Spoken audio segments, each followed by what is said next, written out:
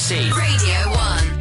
Jedward, it is time to get serious at last. I know, I'm sick of all these like silly questions, some serious stuff. Yeah, like we talk about serious topics in the world. Well, this is good because I know you guys often get our silly stuff. So we've thrown that out the window. We're giving you an opportunity to show off your brains. Is that okay? All right, let's do this. Brain, are you ready? Yes, I am. I can already tell this is going to be very helpful to mankind. Matt, what are we doing here? We're doing an interview. Don't start interviewing me. Don't ask me questions. But Matt, we've never ever been asked such serious questions. Yeah, we have, okay. Yeah, let's do this. Okay, here we go. In history. Question 1. The panda population of the world is dwindling. How should we encourage the pandas to breed?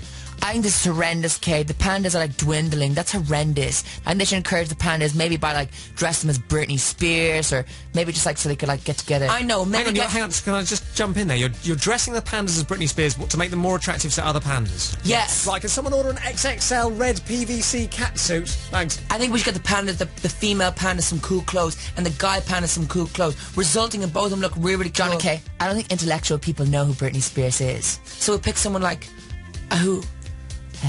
Someone really smart. Just name one intelligent female. Adele. I know what you need to do, okay? To make the pandas do more things, okay, we need to have panda discos in the North Pole. Yeah, okay. I mean, that's going to be very difficult for them because they normally are in hot climates. So I think that's, if anything, it's going to cause things to shrivel. I was mixing them with polar bears. Don't put them together. They will maul each other and then both will be extinct. Question 2. The world is warming up and the ice caps are sadly melting. Where are we going to put all the penguins? I think the penguins are doing really, really good in the zoo right now. They've got a lot of good air conditioning. People need to see penguins. And then we need to put the penguins in freezers. Everyone needs like a penguin in their freezer. I know. I saw Mr. Pooper, that movie, with Jim Carrey. Mr. Pooper, that's a very different movie. You're thinking of Mr. Popper. Mr. Pooper was the blue movie version. Alright, sorry, Mr. Popper, okay. Anyway, okay, he got the penguins, he brought them into his house, they were all sliding around the place. I think we need to all adopt a penguin. Everyone needs to adopt a penguin and bring the penguins to their house. So the government would give everyone in the UK a penguin to look after, and they would have to keep that in their freezer alongside their frozen chips and Viennetta. If you guys had penguins yourself, what would you call them? Probably just penguin. If I had a penguin, okay, I'd call it something cool. I'd call it something like a cool name like Matt or something. Like, hey, Matt, can you stop, like, sliding around my house? Or can you stop, like, pooing everywhere? But, like, sorry, are you talking to me now or to the penguin? Because that does sound an awful lot like some of my behaviour. Right, next question. There is trouble with the euro. Should Britain keep the pound, enter the euro, or think about a new form of currency? I think the currency whole thing, the way it's like euro all across Europe, it kind of shows like a union, and the way that like UK only have like a pound, I think it's kind of cool because you got like the currency, you can only use it here, and it's like everyone's like a pound. How much is that? £1. I think the pound's totally awesome. Okay, I don't think the UK should ever get rid of the pound. Yeah, because then the Queen won't be on the currency, and that'd be kind of like real stressful for her. Between that and being married to Philip, it'd be enough to push her over the edge. And then the whole pound sign would be totally gone. It's a really cool sign. You'd have to remove a button from your keyboard. Oh yeah. Be awful. Yeah, really bad. So you've answered that then. We keep the pound. The job market is quite stagnant at the moment. Entrepreneurs are needed to create new jobs for people. What amazing business ideas do you guys have? I think entrepreneurs, okay, they need to get their act together and start inventing loads of new things that people need. What sort of stuff? What do we need?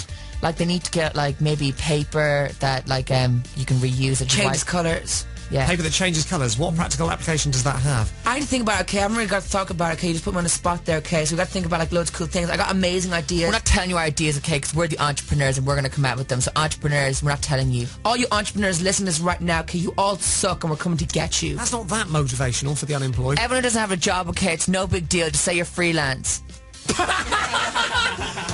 That's what I do for the other hours of the week. What do you do? I'm freelance. Or just say you're an actor or a model or something. Yeah, because it's kind of crazy when you go to Los Angeles and everyone's like, I'm an actor. And it's like, what movie have you been in? Mr. Pooper's Penguin. So you can't call yourself an actor. Okay, fine. So basically, if you're unemployed, say you're freelance or an actor. Yeah. I don't know, okay? Just chill out for a while until the jobs come. Oil is running out. We need a new source of energy. What do Jedward suggest? I think like everyone's too reliant on oil at the moment, okay? It's really, really stressful. Is it personally stressing you out, Edward? It's really stressing me out because when you go into an oil petrol station, the smell of oil just is not good for you. So it's more the smell than the rapidly dwindling resources. I was thinking that maybe motorways that are powered by wind, and the wind is kind of, it's like a huge fan that blows the cars up, and then they just kind of like glide, and if you want to go to the right or to the left, you just push the wind to the opposite side and it pushes the car. Where's the wind come from? I don't know, it'd be kind of like, did you know the game, that, like the Harry Potter game where it levitates the ball? So your solution is magic? We need to contact all these magicians and ask them how we do magic and make magic. So there you go, that was Jedward. We had to get David Blaine on the phone. Quite difficult to do because he's got really bad reception in that block of ice. There is more from Jedward on the way, if you can believe it. They are quite remarkable to listen to. One of the things they do, which is really uncommon, I think, is instead of going or they just say okay all the time. Just fill any gap. Okay. Just say okay whenever they want. Okay. Okay. I painstakingly went through that interview and listened to every single okay that they said, and we thought we'd play a bit of a game with this. We've cut them all together, so we know how many there are. You've heard one half. There's still another half to come. So if you want, text in your prediction to 81199 of how many okays Jedward said in what? It's like a 10-minute interview. How many okays in 10 minutes? Text 81199. We might give you a ring back and get you on the radio. This isn't a competition, though. It's just for fun. So if you don't fancy texting, by all means, don't interview now. I bumped into Jedward today, you know. It was a bit weird. I was going into work to do some telly stuff, and the telly stuff is filmed in a shopping centre, bizarrely, at the top floor. And I was walking through, and I saw one lone massive jet of sort of platinum blonde hair. I was like, well, that guy looks like Jedward, but it can't be because there's only one of him. They're always together. You never see them apart. And I looked closely, and it was actually one of Jedward. And they were surrounded by people. And I just thought, this is really weird. You never see one of them in the wild, firstly, but then away from the other. It just doesn't happen. And then, as I went to go in the lift to go upstairs... Have you just vomited on yourself there, Jess? You're all right? Okay, good. Just at the mere thought of them being separated. No! As I went to go into the lift, press the button, the door slid open. The other one of Jedward was inside, and he went, Matt Edmondson, we're on your radio show tonight. I was like, yeah, you are. And they later tweeted me on DM, and they said, yo, Matt, we're crazy fans. We know where you work. We'll be back. Only messing. I don't think they are. I'm slightly worried now they're going to be following me around. Anyway, here is part 2 of my interview with Jedward, and may I remind you that it's very, very serious. BBC Radio 1. The media is currently in turmoil because of its association with intrusive acts like phone hacking.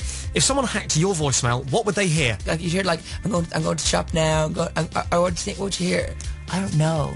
So let's recreate it. Imagine I have phoned in. I'm hacking into your voicemail. You'd hear us talking. I'll hear your answer phone message, which sounds like boop.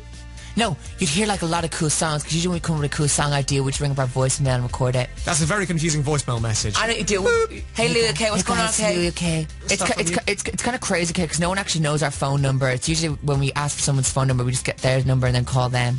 And our voicemail, you hear us talking to Simon Cowell, Louis Walsh, Cheryl Cole, Vanilla Ice, Tara Reid. You hear us talking to loads of people. Yeah, that list got rapidly less famous and impressive as you went on. Do you speak to each other often? We share a phone. Do you really? Yes, we share a phone. More and more people are living on the breadline. What's your advice for saving money? Are they eating bread? Well, some of them are, yes. Breadline, okay. Save more money. Stop going out drink, okay. Just drink water. Yeah, and you can get that free if you are patient and stand out in the rain. Okay, what do you think, Edward?